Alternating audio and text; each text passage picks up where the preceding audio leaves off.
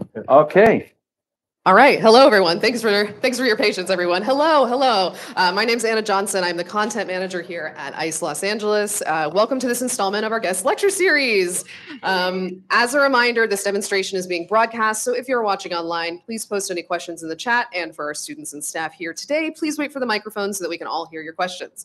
Our goal in this series of demos and lectures is to highlight the culinary excellence of contemporary chefs and culinary entrepreneurs. In the last few months, we've hosted Chef Diana Briscoe of Gracias Madre and Christopher Tompkins of Broad Street Oyster Company. Our guest today is Chef Eric Klein, the Vice President of Culinary at Wolfgang Puck Catering in Los Angeles. A little bit about Chef Eric. Chef Eric Klein brought his signature culinary artistry, passionate hands-on leadership, and outgoing nature when he assumed the culinary leadership for Wolfgang Puck Catering in 2016. Chef Eric has previously held positions throughout the organization, including Chinois on Main and the flagship Spago. He spent 7 years working alongside Wolfgang before leaving Spago Beverly Hills in August 2003 to take on his first business enterprise and head chef position at Maple Drive in Beverly Hills. He created rustic yet simple dishes incorporating influences from his native town of Alsace, France, earning 3 stars from the Los Angeles Times and received multiple accolades, including being named one of the top 10 best chefs in America by Food and Wine magazine. In January 2005, Chef Klein moved to Las Vegas to launch his first steakhouse, SW Steakhouse at Wynn Las Vegas. In April 2006, he brought his talents to the AAA 5-diamond Bellagio Resort as executive chef of Fix, the wildly popular restaurant from the Light Group. And after embarking on a variety of roles and challenges within the fine dining industry, Chef Klein rejoined the preeminent Wolfgang Puck Fine Dining Group to take the helm of Spago, Wolfgang's first restaurant in Las Vegas. He served as the executive chef for 11 years prior to taking on his current role. Please, everyone, join me in welcoming Chef Eric Klein.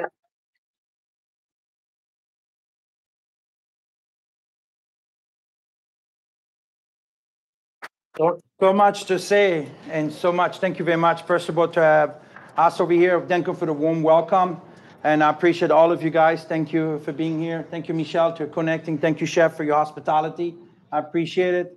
That all sounds wonderful and a lot of dreams and a lot of achievements over the many, many years. And we're all standing in front of you and you're wondering, how can I be over here? How can you be in my shoes?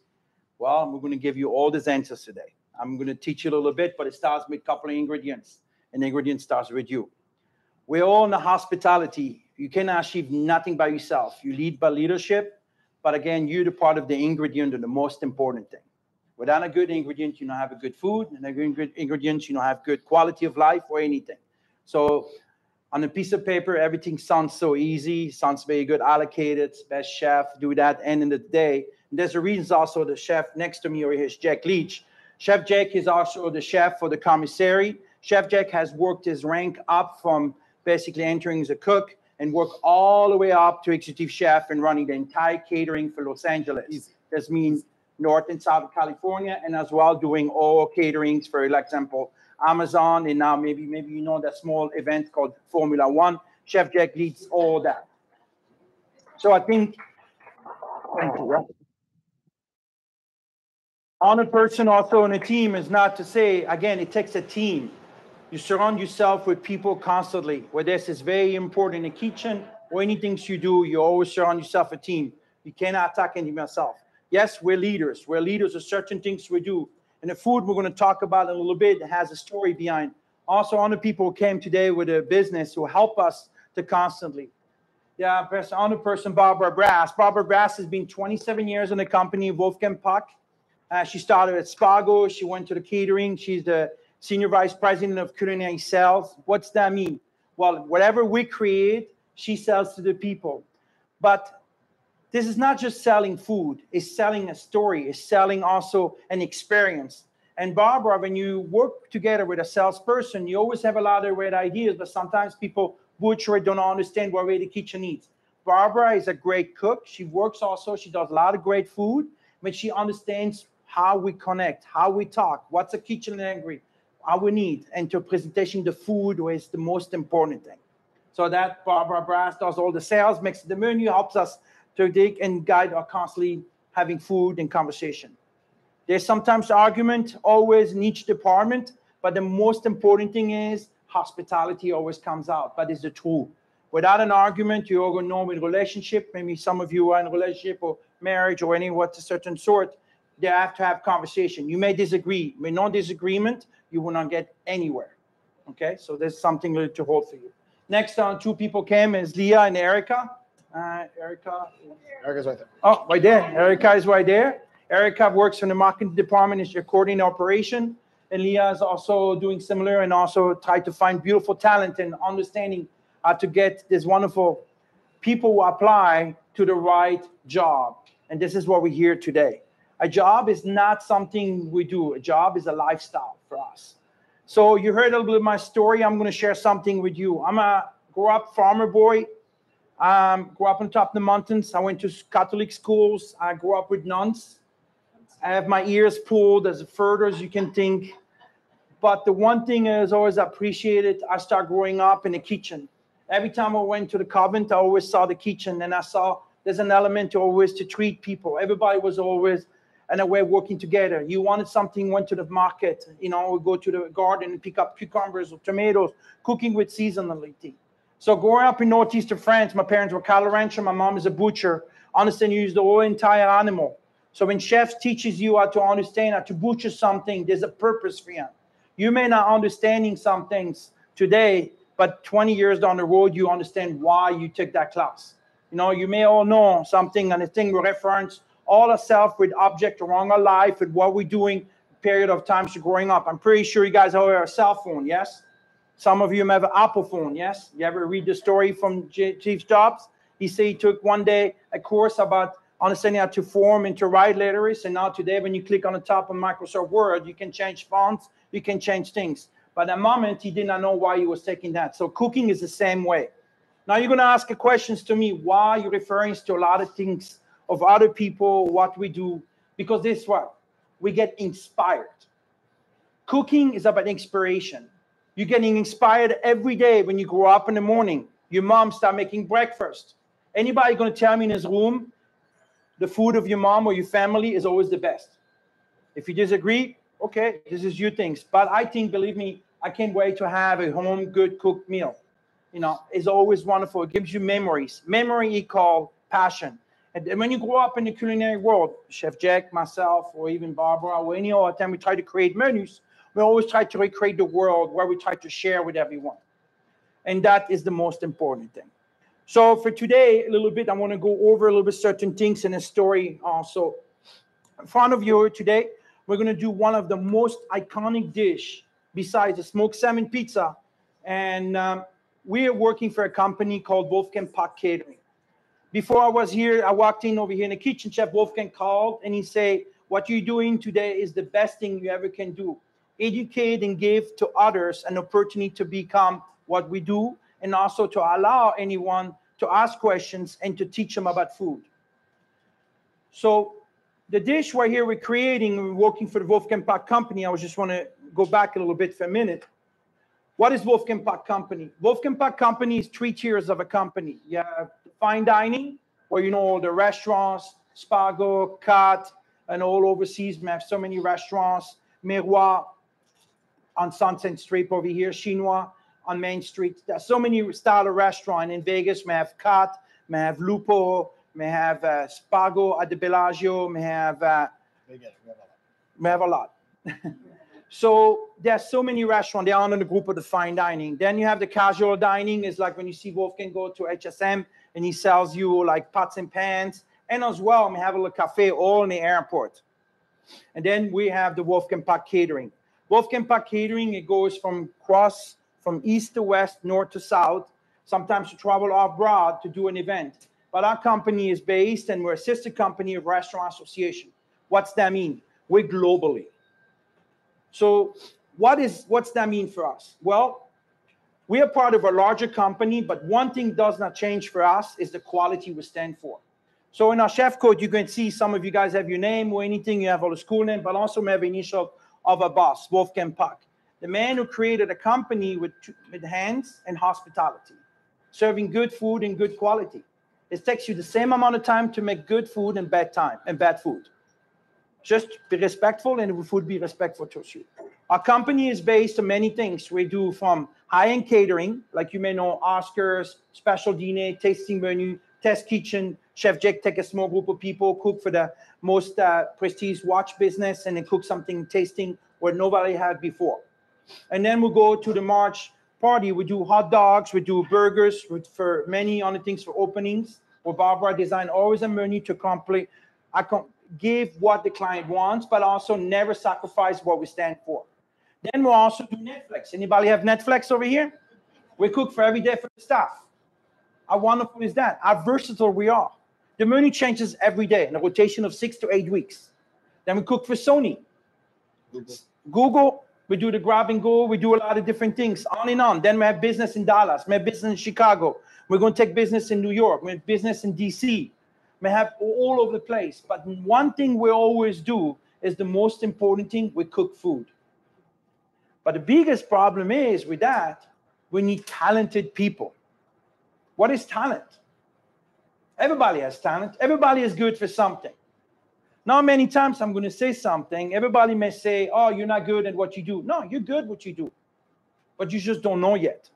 In the kitchen, you have a lot of leaders, and we always say we lead with example. And that is where in the kitchen, when I have a chef like Jack, who leads, like, how much is your roster right now in the kitchen? 40. 40. And how much we had before? 80. 80. So we're half capacity, but Chef Jack is in charge to make sure you take young talent and give them an opportunity. And give them an opportunity to cook food for many different events. Sometimes we have 12 events, 14 events, 16 events, 21 events. Thank you, Barbara. And I think that is what it is, where the talent comes in place. The people you put in place to allow you to do your job. But we need talent. We need people. We need leaders. So leadership, you only can get it if you learn it first and you lead with example. You have to do the job. And that is the most important thing. Any food we produce in our kitchen, we learn it from somewhere. We have a classic of Wolfgang, and then we create new menus. So Chef Jack has a big job also not only to hire great people, but uphold the standards, what that means to have eventually just maybe you or everybody else in this room over here to be working in a kitchen and to do from the most simple dish, the tuna cones, we're going to go over it, the smoked salmon pizza, or do a tasting menu when you say, well, that dish needs to be all pink color. That dish needs to be only that. We need to see-through food. We're going to make an air bread. We're going to make different things where we come with the culinary things are most important. So your talent is never lost. It's just presented in a different way. Our catering job is not like a restaurant job. You guys may ask, well, I'm a chef. I can cook everything.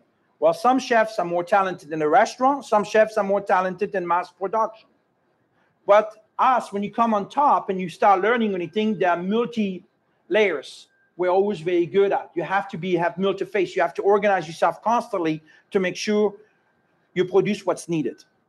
Work in a restaurant, you know your orders, you know the people coming in, you know how many approximate seats you're going to serve, you know approximately dishes you have. You have 7 appetizers, 7 main course. It's going to go up and down. At catering, you never know. You have a party for 50, it goes to 100. What do you do? You have a party for 50, only 25 people come. What do you do? 60,000. You have a party for 60,000 or 180,000. What do you do? How much you plan? Buying over 100,000 pounds of chicken breast. How to cook it? How to maintain it? How to make sure we don't lose for the long quantity of product we're buying, not to lose what we are. So that is tech talent. So what Chef Jack is also, I want to also have him an ability to share his story a little bit, because it's not about me only. I did wonderful things. I was very fortunate at a young age. I focused. I went to cooking school. I finished best of my school. And why I want to finish the best? Because I want to prove from the chef I was working with. I worked in 3-star Michelin restaurants. I want to prove to everyone is an ability to be the restaurant's only number one, but ourselves is number one, and all the team. So it is very important when you're very competitive and you constantly want to learn. Nowadays, you get everything in a book or you get everything on the iPhone. We had to go to the library. We had to research.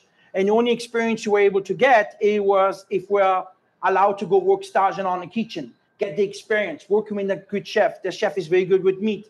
And I'm pretty sure chef knows back there what I'm talking about. When you were an apprentice, you started and you did everything what nobody want to do. You peeled buckets of potatoes. You peeled everything what you do. You had to go in the garden in the afternoon, pick up apples. How wonderful we have it now when everything comes to you. But we still go to the farmer's market on Wednesday in Santa Monica when you're on the markets in the region and pick up and talk to the farmers to understand where everything comes from. So the thing is very important to be what you do is what you put in every day. You know, we have good days and bad days. But, you know, growing up in Europe and growing up in France, it was a wonderful story. But came to America, I thought that was the best story for me. Why? Because there was a broad band of food, different ethnicity, different style, different techniques. People are very demanding. People like to see something different. How wonderful is you can go to a restaurant, and besides now things have changed a little bit in Europe, but now when you come in 1994, the food was very different. You have great Mexican food, you have Italian, you have Thai food, and all you can learn all this amazing food to be able to make your own. The biggest challenge also when I came to America, I did not speak any good English, and I'm still trying to do a good job on it. But it was fascinating to, when you start learning the universal language of cooking, it goes everywhere. It goes around the world. And you can learn so much, so long time you want to learn. I work with chefs, so I know they have other restaurants and Josiah Citrine and or anything like that. I work in a small place called Rockenbach when I first came in America. And and the chef said to me, you know what, Eric? I don't want you to learn a food over here. I want you to make all the food from Europe. I want you to show everybody what's all about the food and technique. So I remember that. And then they say, you know what, this is interesting. Why do you want to eat all the food? I want to learn what they're cooking over here. But it's okay. I type some recipe, give it to a chef, how to make a goulash, how to make spätzle, how to make sauerkraut, how to make foie gras, making many different things. And it goes on, charcuterie, sausage, terrines, bread. But then we evolve, and then we come to the world of Wolfgang Puck, where the mixing of every cuisine, but still be true, have good techniques and understanding, follow a style of cuisine, but evolving. And then, like you see the food, he comes with French technique. He did a restaurant called Chinois, and he did a Chinois chicken salad, or he did like come up with a tuna corn, mixing good ingredients to where we are today. That dish right here in front of you, and I'm going to stop talking by myself, came, but it's very important because I want you guys to relate in some things. The dish right here in front of you at Spago, 1998, Chef Wolfgang went for a trip, and Chef Lee, who was a chef at the time, went for a trip, and they came back, and they come to us and they say, we need to figure out how to make a new dish, and we need to figure out how to have something unique where everybody comes, we can serve. Because Wolfgang used to serve the smoked salmon pizza. And everybody came in, used to have the smoked salmon pizza, smoked salmon pizza, smoked salmon pizza. So Chef Lee said, hey, no, we had a meeting every day when you come in, 9:30 in the kitchen. We had like 7 sous chefs in a small room. And we go over, okay, what can we do? What can we make? And he said, okay, I have done idea. Chef say, I want to make a cone. Okay, what kind of cone? So Chef Cheriard say, I can make a miso trio cone. Okay, great. I wasn't a garde manger. I make a chili aioli, chef. Okay, great, perfect. Because I discovered sriracha. I was amazed about that. So, you know, it was fun. So, okay. And then Chef Lee come, had all the mise en place over here, and he would taste it and start putting, okay, I had the pickled ginger left from the lunch service. So we said, okay, add some pickled ginger in there. And somebody by mistake ordered a masago. Actually, this is actually Tabico. We ordered masago for something and say, hey, put that as a garnish. And then we had some bonito flakes for the sashimi plate left. And chef said, oh, put some bonito flakes on top. And here, the dish got created. Because we put something together. Now, this is how I remember from the day one, you know, and I have all the recipe, all like, you know, how we made it. And then the most important thing, how can we teach that to everyone? And so that is the most important thing, sharing the recipe, sharing why we're making that dish. And every time when Barbara or Chef Jack has a party or Barbara has an event, she always say, okay, what do you want? Wolfgang Puck classical senior, tuna corns, you know, the tuna corn spicy. Now they're different size. Spago is bigger. So we realize, you know, when you go to a cocktail party, you might have a glass of wine or anything. So we want to make it smaller. So it's 1 bite or 2 bite maximum. So we make ours smaller. So it still will not change where we are. We're adapting ourselves to the business as needed. And that is the most important thing. Chef Jack, I'm going to pass it on to you for a minute. Sure. I'm going to keep it short because I want you guys to ask questions because we're open books, as you guys can tell. I'm going to explain. I'm going to explain the tuna cone and just go by step, and then I'll type it. I'll put it in a piping bag, and then Eric Klein will garnish it, and then we'll talk about step by step. If you guys have any questions, feel free. Again, open book, full on, and then I'll talk a little bit as I'm doing it about like my story. It's pretty much the same as you guys. Trust me, nothing special. So what we have is our ahi sushi grade tuna, which is right here. It's in this deli cup. Our recipes, we kind of have it down pat where we'll pack it in a small deli, which feeds about anywhere from 20 to 25 people, depending on how you squeeze it.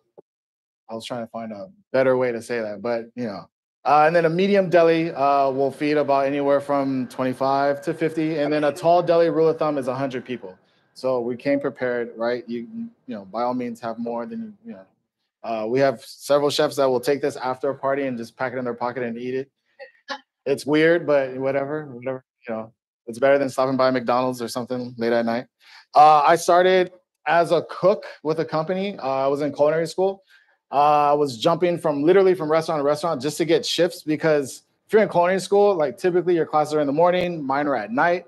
Most restaurants, night service, right? I wanted to get into it, but for me, I just wanted to gain more so like the background, the technical side of like cooking, right? Like I was always an amateur cook. My dad was a restaurateur, so I've always been picked up at school and just literally did my homework in the back line, peeled onions, fried, and then would just chill outside, talk to guests, right? So I wanted to get more of like the history of culinary school, right? Of like culinary. So it wasn't a classmate of mine kind of saw me and was like, hey, would you like to go to Wolfgang Puck Catering? I was like, sure. I went and they were just like, oh, you're so-and-so's classmate? I was like, yeah. You guys want to see my resume? No, you're hired. Because they had already like apparently talked about me for like a whole month of trying to get me recruited to Wolfgang Puck Catering. About 6 months just being a cook and just kind of soaking everything in. Catering is completely different from restaurant. Anyone that says like catering is like, oh, that's easy, I kid you not, it's the most difficult. Because restaurant, when you're ending, when you're closing, like Eric Klein said, your reservations. If you're working garde manger, if you're working the grill, you kind of already know, all right, this is how many covers, I'm good. Catering is a little different because catering, we can go to someone's house party, starts at 6, and then they can push back, and we don't start till 12. It's happened to us. We've gone to a celebrity, I won't say his name, but we got there at 6. Actually, we got there at 3 because we usually go like 3 hours before service to set up. We didn't start till midnight. So like, it happens, but it was a good experience. I've learned not to pick up those shifts. But within 6 months, I got promoted to junior sous chef in training. That was literally put through the ringer of just kind of learning every station and kind of the ins and outs. Food is the easy part. Honestly, food is the easiest part because there's right now modern technology, right? We can go on our phone, we can Google, what is a scallion? What is paella, right? Like all kinds of things. My first day working event, paella for 2,700. Okay, sure. What's going on? What is that? Honestly, I had no idea. And I'm running around nervous, grabbing saute pans in a built kitchen at LA Live, looking for saute pans. How do I cook paella for 2,700? That's nearly not enough stove. Like I need a whole brigade. It already came cooked. All I had to do was just saute shrimp and peas and garnish. I was stressing for no reason. And they were giving me terms, 22 out, 22 backup, 22 out of what? I don't understand. What am I doing? But chefs were just kind of teasing me, and they knew that I had a background, so they put me through a wonderful ringer, which I'm so greatly appreciative. But anyway, after sous chef in training, within a year, promoted to sous chef. After a year of that and traveling, then it was like, okay, now you're a salary sous chef. After another year, then it was, okay, senior sous chef, you're going to go help open restaurants and go open catering. Eric Klein sent me to India right after the Oscars. I had no sleep. So it's been fun, actually. I can't even complain. There's a lot of hard work, but it's hard work in anything you do, right? Just like a normal job, there's going to be some grueling times. But I think we spend more time laughing, goofing off. Sorry, but we do. It's the truth because food is easy. It's the easiest thing ever. It's mainly just kind of understanding the company, the purpose of it, right? Barbara Brass will put something on the menu that for me, I might go, what is that? Or how exactly are we going to do that? And it's so easy for us to get upset, right? And just see like brisket for, 128,000 people. No, why would you put that on the menu? But then for me, it just makes the clock work, right? And start going, okay, like how would I prep that? And how would I hold that? Like how many pounds? I mean, brisket shrinks like 50% when we smoke it. So, if I need to order for 120, I probably should order for about 240, right? And then there's a cost to it. So for me, it's constantly learning, building. I've from a cook, I've built my relationship with Barbara like full on, complete 360 of like gaining appreciation of even her side of the business, right? Getting business for us during the pandemic, like we were trying to sell, anything and anything. I mean, we went into like disposable business. We'll sell you, 2-ounce PC cups. I mean, anything just to get people to come to work. So for us, it's been a challenge, but it's been a fun challenge because we not only were able to reinvent the wheel a bit just to be successful, but build our inefficiencies and then kind of go into culinary schools and grab, new talent. Majority of my sous chefs now, I would say 6 of them out of the 20 that I have were green 2 years ago. And now they're full on, they're a little scary when I tell them, here's a party of 1,000, go prep. But they love it. They love the challenge. It's like a family vibe. I will never set anyone up for failure, right? I'll take time a whole week. We'll go over menus. We'll talk about like, what's your vision, chef, right? And then what's my vision? And then he'll say something that's really complicated. And I'll think, we'll make that easier, right? Just for the sake of my own, madness. But so again, like I have a small, simple story, nothing crazy. Culinary school, kept my head down, worked, listened, yes, chef, no chef. That's pretty much it. It's a great story for what Jake said, but the one thing you can hear from both sides, we're saying the same thing. And I think, we're all in front of you over here as a team with like, I know there's a reason Barbara came today also as well, is a partnership, and I think you guys need to understand, be humble, be kind, be nice, be respectful. Everything will come. You guys all ask you questions. Okay, what is the thing where you can see all these professional chefs, all these great restaurants, the catering chefs, or anything what Jake does? Hard work pays off. Respect pays even more. And so I think it's very important when you see everyone to work so hard will become. I've been 30 years in the United States, and I'm very proud what I did. With no sacrifices, no reward. You heard that sometimes in movies. You heard that from people speaking. You heard from leaders or anything. But it really pays off. And working together in the kitchen, to us, yes, we don't have brain surgery, but we do food. But food can be amazing. Food can be in many certain things. You have different styles of techniques to do. You're good in butchery. You're good at cooking fish. You're good at to make bread. You guys have all these programs you're learning right now. Where is your niche? Where you think you're good? Try different things. It's okay to fail. Failing is the equal of success. Free lessons. Huh? Free lessons. Free lessons, yes, absolutely. And I failed so many times. Yes, he has. And you know what? And this is funny where I think I open myself for criticism. When I have an idea and I go to Jake, I want to do that, or Barbara, and she's like, you're crazy. And then we come up with something right here where one day okay, I'm going to do extruded pasta. We do it for the Oscars, and suddenly Barbara has a good idea. I'm going to sell that for about 1,000 people. And then he looks at me and say, how are you going to do that? It's okay. We do 1,000, we do 100. It's the same thing. We do couple station, we split it up, but still make extruded pasta. Here's a little small machine, goes on countertop, 2,000 grams of semolina, 560 grams of water. They're going to forget all and pinch of salt, and you mix it. No, but again, this is where the thing says where work. Can we make something from scratch?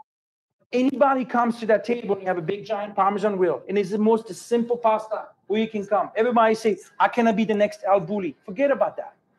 The one thing is the most important. Just focus on simple things make you happy. For example, I have a cacio de pepe pasta. It's about pepper. It's about the pasta. It's about the cheese. That's it. 3 elements. We sell it for 1,000 people. People come. My God, the pasta is so delicious. What do you put in there? And you're looking at people and you say, I just cooked it in front of you. I just make love to the food. But I'm not joking. And that is exactly what we do. And I think, that is the most important thing. So never forget that. It's about the quality of food you prepare. So I'm going to go over right now, like right here, the tuna cones. So The tuna, like Chef Jack explained, is the tuna, fresh tuna. Chili aioli. Chili aioli. You don't need a lot. You don't need a lot. Why we packed and prepped so much, I have no idea. But you don't need a lot. It's literally a tablespoon just because tuna, one, it's organic, right? So the more moisture you put in, even salt, it starts to bleed out. Even from a guest component, if you pick this up, you certainly don't want it to drip, right? You don't want it to drip on yourself. Which, congrats, it's a clean chef coat. Normally, Chef Klein will always have stains just because, you know, for some reason, you know. I taste the food. You taste the food. I taste the food too, but. Pickled ginger, we make it in-house. I'm not gonna lie, I won't lie to you. There's times when we do a large party, we'll source it just because big picture, do I really want to have 2 cooks making pickled ginger, like 5 gallons of it? No, that's not labor, you know, it's not cost effective, right? But for smaller parties, yeah, it's easy. We have a recipe, here you go, right? And it's something for us to see cooks, because I was there at one point where we need to be able to read recipes and we need to be able to follow the recipe down to a T and then be able to take that recipe and then expand upon it, right? Like, each recipe is almost like a route. It's like a map. It's just gonna get you from point A to point B. But different applications, you know the base of this recipe. Okay, now you can play with it and have fun. And you know, maybe I can do blue, right? Using some pea powder. Maybe I can go red and add beets. Something so simple can literally blow people's minds away. It's crazy. Like, I just added something to it. And they're like, oh my gosh, never seen this before. Well, sure. Okay, here you go. Enjoy, right? Well, as long as it tastes good. We have a few chefs that like to go a little overboard, which is fine, right? Be creative. But, you know, that's usually my role, where it's to reel them back in a little bit. Sometimes I'll go a little off handle and I'll tell Barb, hey, I want to do beet tortelloni pasta, without really thinking, beet's really earthy. So then you kind of have to play with it and spend nights doing it. And now, you know, we're going to do an event, a movie that's pink everything. And now we have this beet tortelloni, which he's not happy with, but it's okay because it's my menu. After that, scallion whites. When I was a cook, I would cut a tall deli of this for my chefs, mainly this one right here on my left, would take it and say, oh, nice, and then throw it away and go, it needs to be thinner. But now, we're changing the culture, right? Because back in the days, it was yes, chef, no chef, thank you, chef, right? Great, I just spent 30 minutes cutting this and he doesn't like it, it's in the trash. Cool, yes, chef, I'll do it again, right? I'm, in a way, fortunate to learn that way, but I know that now things are kind of different, right? Before was always like very just touch and go, go. And now being a part of that, and also my background of being a kindergarten teacher, I've learned there's different ways that we can teach people, not to throw you under the bus, but I love that discipline because I got it from my father.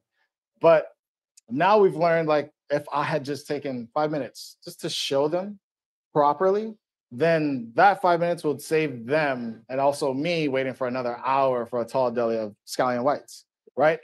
Typically, we always try to like show everyone a demo, and then we move on, because as an executive chef, like, there's so many of you guys, right? Like this classroom, I'm sure even with your instructors, you get a demo and then you move on. If you mess up, it's okay. I've learned it's okay, it's fine.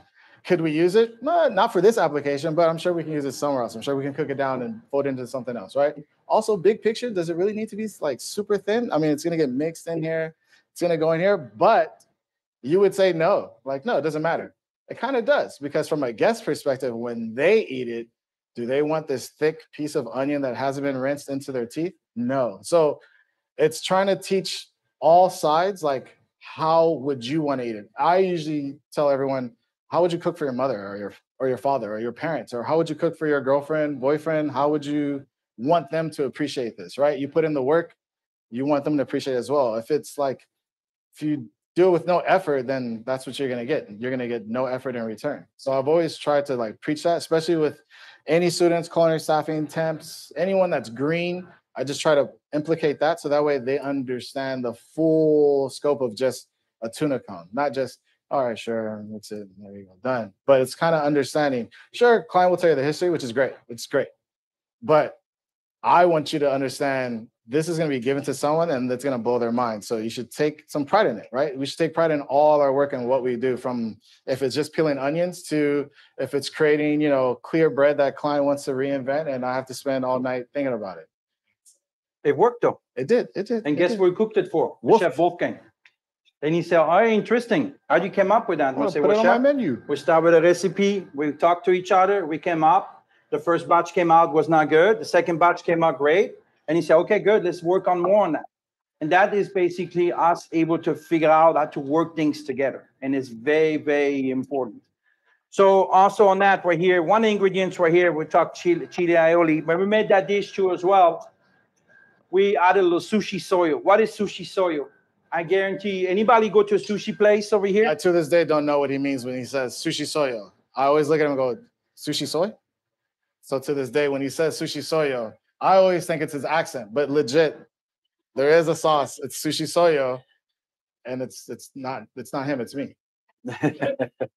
And so what we are able to create, when you go to a sushi place, you always mix the wasabi and soy sauce, for like adding new rolls or anything. So we figure out a mixture, 3-2-1, to make the wasabi texture and the soy sauce flavor, basically. And we added that little kick because we want to add soy sauce and a little kick of wasabi in there for up around the flavor. And that was the element of one we added in the last minute on making the dish.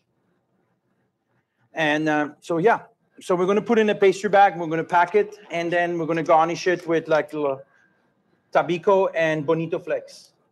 Bonito flakes is a fish, bonito, where basically the fish is cut, it's similar to amberjack or hamachi if you want to. And it's basically be salt, cured, steamed, smoked, and dried. And then shaved very, very thin.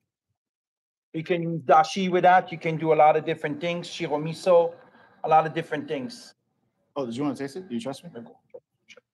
If I don't trust you today, I guess I'm off tomorrow.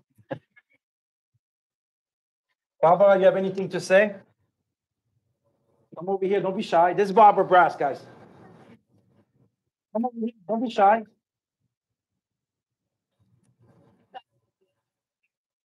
Go in the middle right here. You can speak between both microphones. Could not do my job without them. And one of the things that you should also know is that I told Michelle the last time I saw her is that coming out of culinary school doesn't always mean that you end up in wines. You can end up in sales. You can end up in operations. Having a culinary background, which I do, makes me a little on the legal side in the sales because you understand what the chefs are going through. You create a partnership with them. What we do is incredibly collaborative. So they can't do what they do without me. I can't do what I do without them. And we create a family atmosphere in our kitchens and in our industry. We lead our industry because of how innovative and excellent our staff is and our kitchens are. I've worked for Wolfgang for almost 27 years. And I've learned so much from our team. Kitchen-wise, the very first time I met with Wolfgang, we were catering an event for craft food. It was on the Santa Monica Pier, 1,200 people. This was 26 years ago. And they were doing a symposium on innovation. And thank you. They were doing a class on innovation. And they wanted Wolfgang to speak about it, but he was unavailable. And they asked if he would do a video to welcome the guests. And they were going to film him at Spago. I'm not good with technology. Me neither. I just could. There you go. At 6 o'clock in the morning, they were going to interview Wolfgang, and he asked me if I would be there to give him information on the event in case he needed it. And we sat down at the table, and I sat down behind the interviewers. And the first question out of the interviewer's mouth to Wolfgang was, "Wolfgang, what is your philosophy about food?" And he looked them square in the eye and he said, "Oh, I buy the best ingredients money can buy, and I don't fuck them up." And I fell off my chair and then asked him to rephrase it. But for the last 26 plus years of my career, that has been his philosophy. He takes the best ingredients. He takes the ingredients and lets them shine through what they are. Peas are peas. Tuna, everything that they've done, that's the best quality ahi that you can buy. The sriracha aioli is the best quality chili aioli that can be made. The produce that we buy, and I tell this to our customers, is from the best purveyors out there. We search and we go through and we take that ingredient and we treat it respectfully. One of the things that I tell our customers is that we are nose to tail, not just on the animals, but on the vegetables. Things like taking a piece of salmon that you're going to serve with roasted carrots. Nothing wrong like adding a carrot top pesto to go with it. So it's treating ingredients respectfully, but it's treating your teammates respectfully too. I respect what these guys do. They respect what I do. And it's a very, very rare situation that front of house and back of house are symbiotic. And we've learned that the pandemic brought us, as Jake mentioned, closer together, learning things about one another. Jake and I would have 5 a.m. conference calls because I knew that that's when he was coming into the kitchen and that's when he was quiet. And I knew that come 7:30, 8 o'clock when his team was coming in, he didn't have the time to talk to me. And he was going to go nonstop all day long.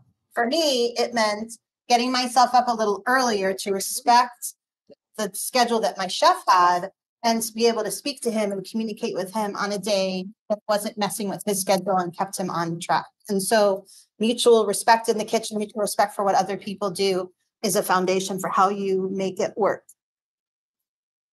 I'm happy to take questions for you. I work with these guys. I design all the menus for our events, and we do events, like Jake said, for 5 to 10 in somebody's home, all the way up to, we do an annual event for Amazon in Las Vegas for as many as 30,000 people. And we're about to embark on our largest event for, as they mentioned, F1 catering for 4 days in the grandstands for 64,000 people a day. And so these guys have their job cut out for them. So I'm going to open up to questions to anybody, for Jake, for myself, for Eric, about the business, the industry, the kitchen, anything. I'm going to pass them the microphone. Yeah.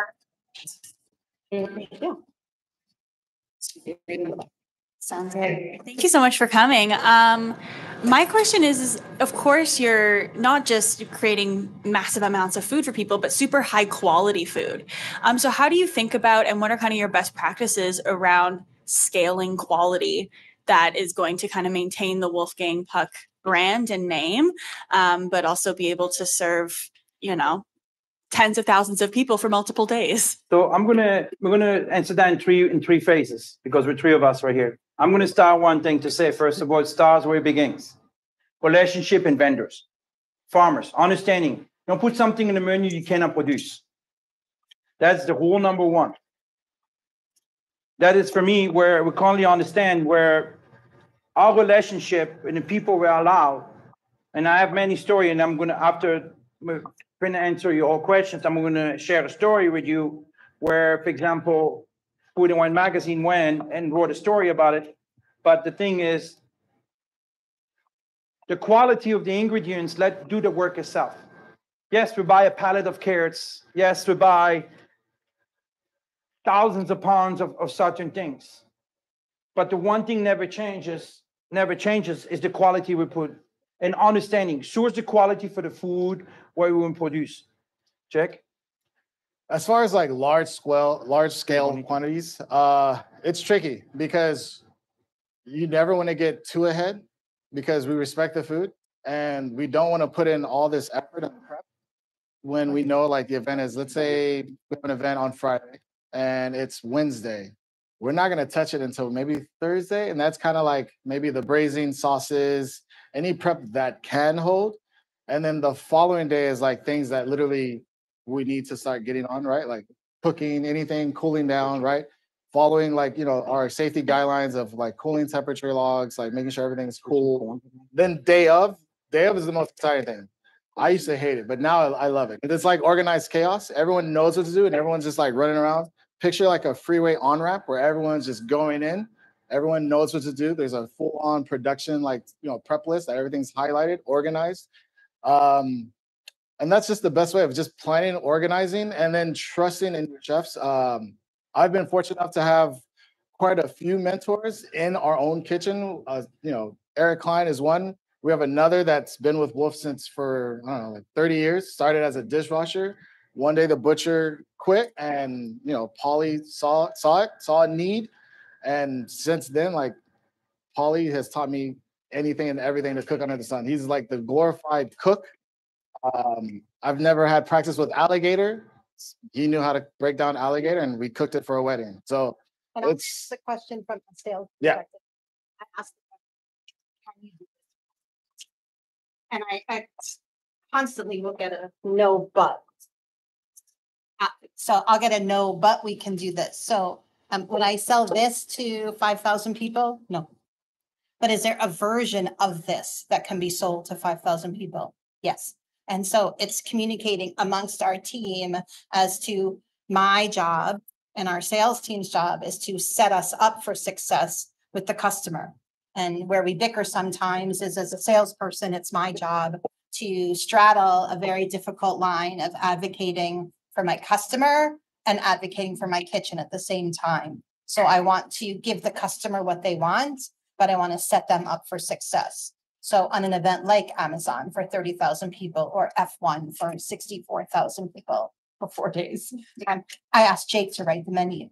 It was what he felt comfortable knowing that he could deliver on for that number of people and not putting us in a situation where we can't maintain the level of integrity that we would normally maintain.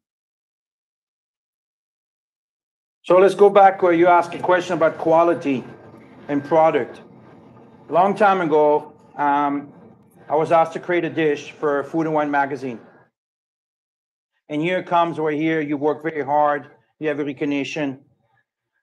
And I came to a dish, and when I opened the restaurant, a couple of wine guys came to me and say, oh, I do this, I do wine, I do ice wine, I do this, and I'm from there.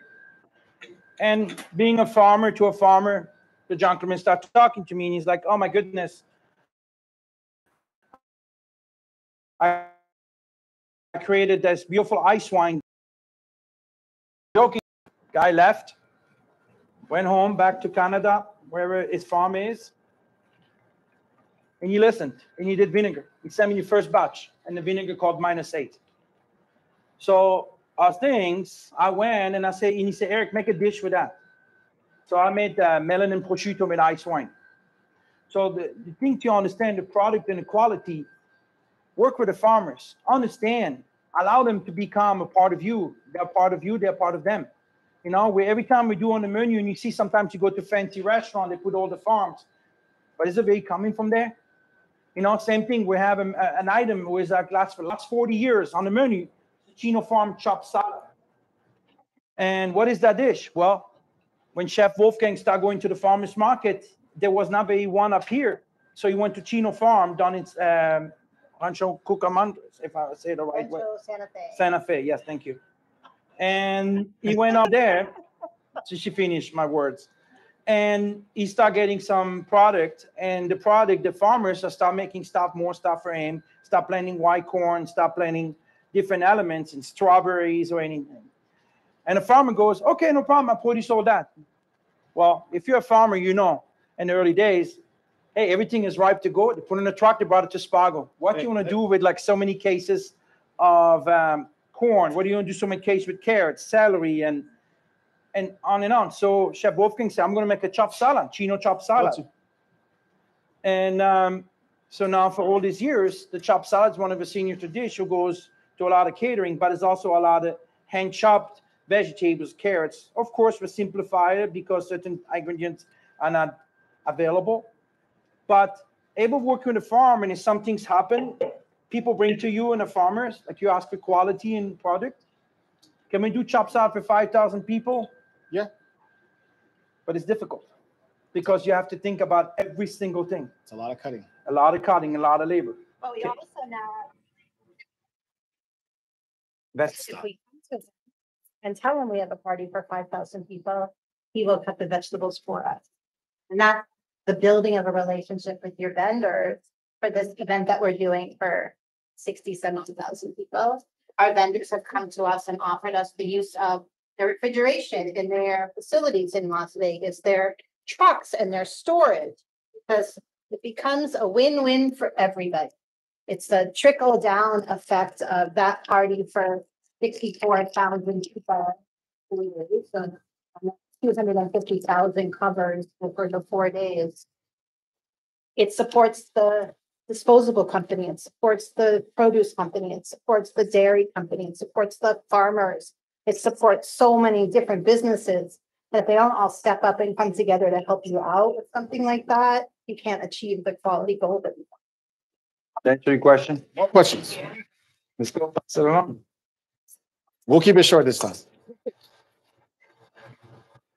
I was just curious if you did anything to the tuna before we saw it today, if it's just chopped or if you've cured it or anything. This one is just diced. We literally ordered a tuna loin just for you guys. And I had my butcher dice it. Typically in the beginning, we would take all like the belly and all the scraps and we would just scrape it. We'll just keep going. And we would just scrape it because we would save the loin for all of our sashimi and ahi dishes and things like that. So today, Klein's just going to pay for the tuna that I'm going to charge him for. or Eric is going to charge it to our marketing budget. There we go. We'll put it on marketing. Any other questions? Probably some harder questions. It's okay. Give them more. I think people are hungry. Yep.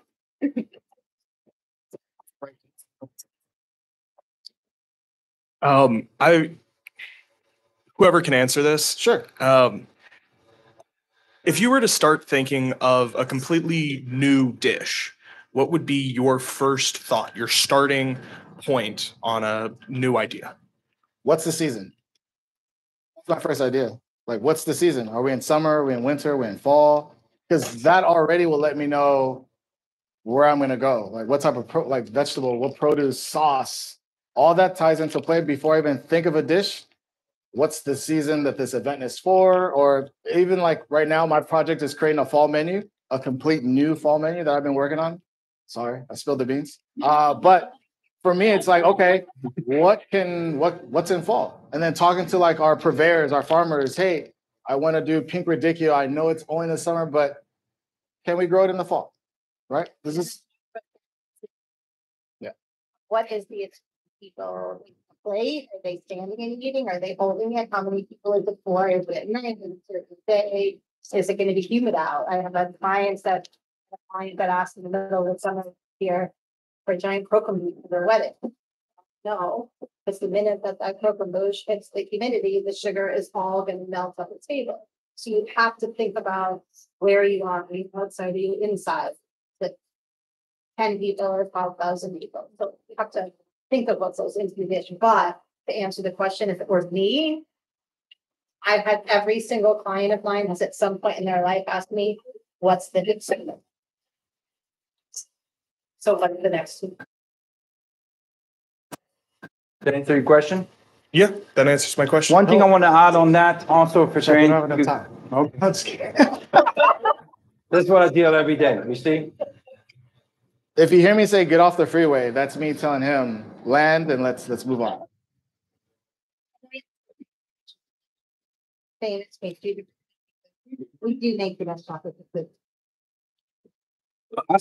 Yeah, please ask the question. You were mentioning like a trip to, say, India. Yeah. I was wondering what kind of information, what kind of experiences you're pulling from that you're bringing back to working in your kitchens. Okay, so That's I'm going to answer that question. Go for it. So I'll answer it. So traveling, it's great because that was my first time going to India, Mumbai in particular. And it's just, Mumbai is known for like street food. So for us, it's to kind of just see, how do they do it here? What's, it's different when you look at Instagram and you see like chai masala, but like, how is it done there? Right. But I'm not gonna lie to you. That's a poor example, India, just because I absolutely learned nothing. It was a great experience. Nonetheless, it's 134 degrees in the daytime, 100 degrees at night, cooking on the floor, learning, there's different rules, how they do things there. We were literally just hired as like for show. People took pictures, but did they eat? No. We prepped for a whole week of just trying to like get ahead because in Mumbai, like I think the pastry department, they were literally prepping in a university, literally a pastry college. Whereas the savory, we had a built kitchen. We had no regulators on the butane on the stove. So the moment you turn it on, it would just skyrocket. So we kind of learned how to maneuver and adjust. I would say pivot. That's the best, handling every type of curveball. You'd be surprised, fresh ingredients in Mumbai. I really don't eat salads, but I was dying for some type of lettuce green. My diet was literally limes, anything covered in a skin, limes, bananas, and Red Bull, which is bad. Don't drink Red Bull. So that was my diet. So I think, our experience, and I think, also it's for you to understand, you go to places you never know what to expect. You always think you base yourself what you know, what you see, what you have experienced before. The best advice I can give you when you travel, chef on the road, you know what you have the guideline. You can ask so many questions you want. You can go to a different country and you can ask, oh, I need a stove or anything. A stove for them may be something different as your stove it is. I don't know if anybody know, for example, specular where you say, in this part of this country or anything like that, a dish area is not 3-compartment sink with like a sanitizer, pre-wash or anything. It's literally people sitting, is a tiled floor where people are basically sitting on a milk tray or something and washing pots and pans, rinsing it and pass it along. Whatsoever. Is it bad? No. But this is what they know. This is what are the experience. Whatsoever, us chef and organizer, what we do, you make the most out of it. And I think it's a lot of pre-planning to understanding how to basically, we did not sacrifice what we want to do. And I hope that answers your question. I'll say this. I do remember. The entire menu was vegan. So for us, it made us kind of open our eyes on our vegan program and our dishes to go, this is kind of boring, like, cauliflower steak, like that's boring. So for us, it did challenge us on, creating new dishes that would engage, clientele to like want to eat and go, oh my gosh, like, what is that, right? But unfortunately, they didn't eat, unfortunately. We were just there for, hey, Wolfgang Puck's here, unfortunately. Any other questions? Another question?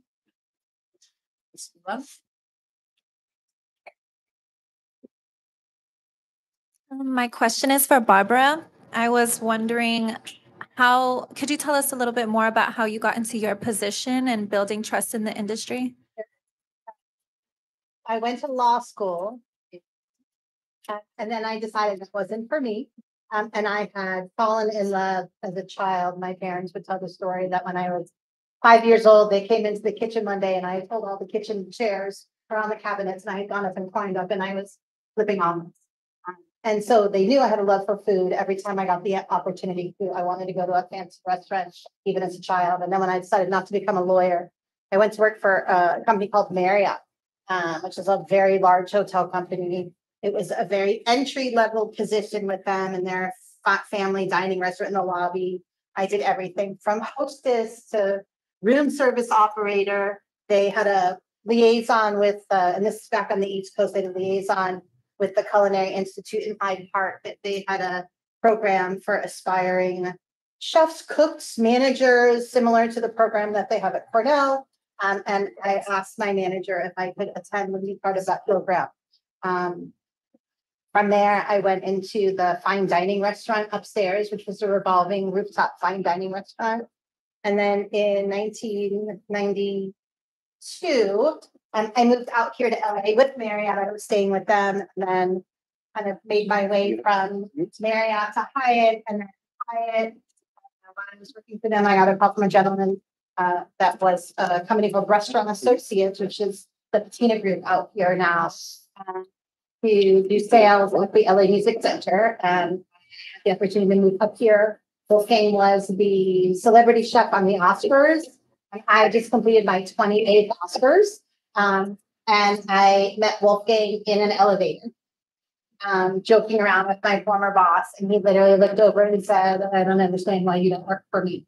And that was the beginning of my story with him. I can tell you the story. I don't know anybody that'll laugh, but it sort of laments my feet in this cement here. My very first event was for this incredibly difficult woman in Beverly Hills. Wolfgang knew she was an incredibly difficult customer and sent me in there to handle the event for her. And the minute I met her, we clicked. We just liked me. I liked her. She invited me to sit down with her the day of the event in her living room when the guests were coming to have a glass of champagne with her. And much to my not knowing, Wolfgang was in the kitchen cooking and he was absolutely steaming. she is while I'm slaving over a hot stove. She's sitting there having a glass of champagne. She called my boss. He called my boss at the time and said, "Fire that bitch." Throughout the dinner, I sat with the family. They invited me to sit down. They invited me to everything at the table. And at 9 o'clock the next morning, she called Wolfgang, and I was also evidence for getting fired. She called Wolfgang and said, "I just want to thank you for dinner last night. The food was excellent, but the greatest thing you've ever done is hire that girl, because I'm going to make sure that I introduce her to every single one of my friends, husband's companies." I was so nervous about this event, and she was so hospitable. She made me so comfortable. She made me so easy that I enjoyed the event so much. I will never do an event with anybody else. And then called my boss and said, "No, never mind."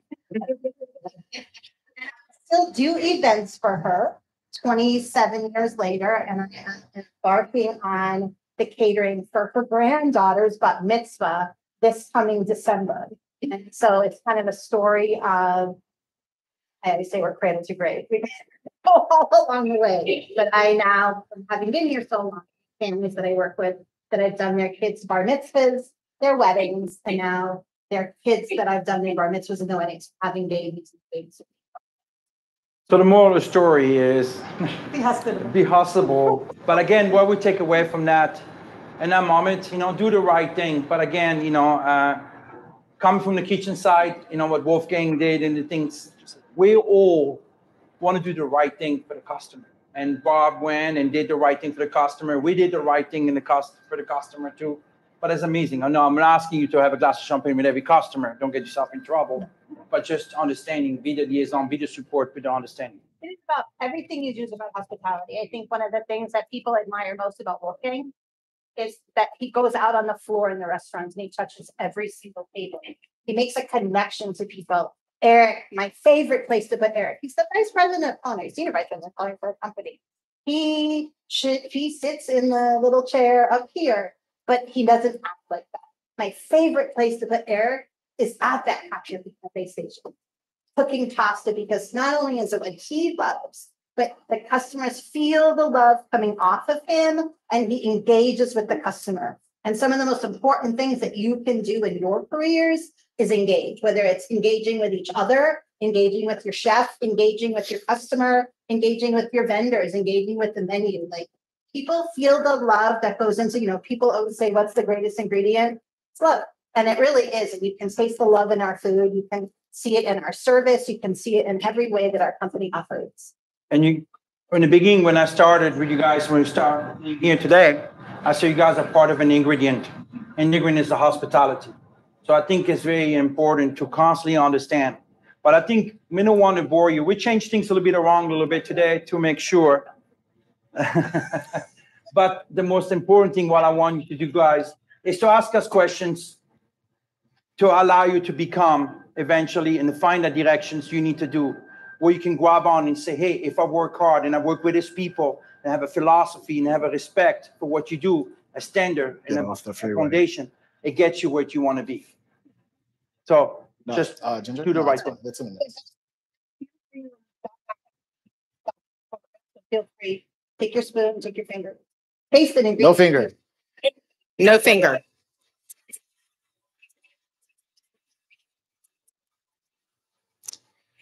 Thank you all. Thank you, chefs. Thank you, Barbara. Thank you, Wolfgang Puck Catering, for an educational venture through Wolfgang Puck Catering. Thank you all.